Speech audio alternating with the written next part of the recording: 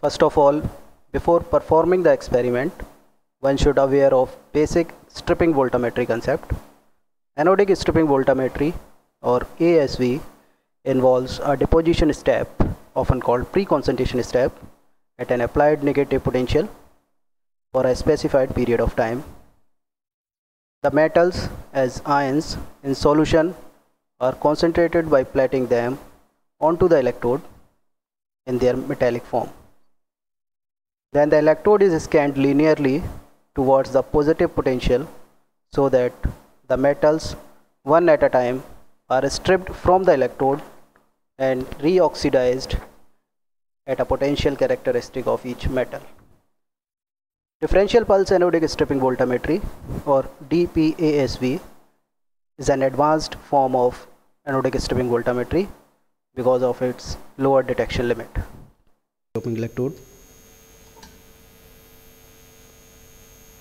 This one is the hanging mercury doping electrode, HMDE. This is our reference electrode, AgAgCl.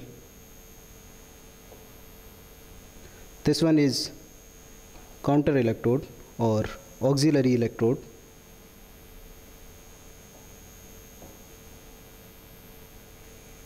So this is our 3 electrode system.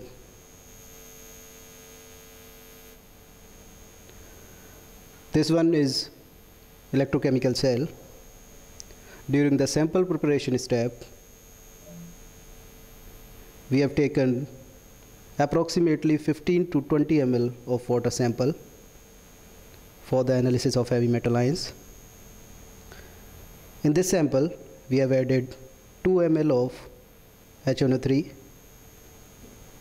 for the digestion of organic matter present in the water sample, and we have added ammonium acetate buffer of pH 4.5 as an electrolyte in this solution.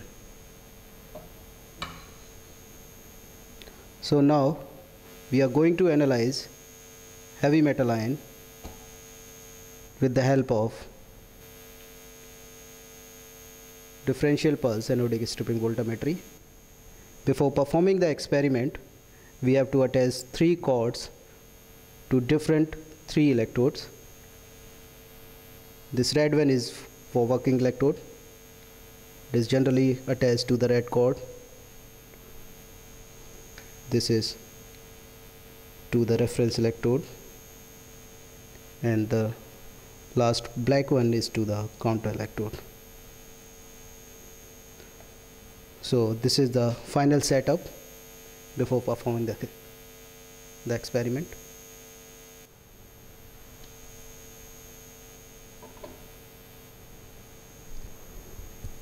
Now switch on the potentiostat and the module IME663.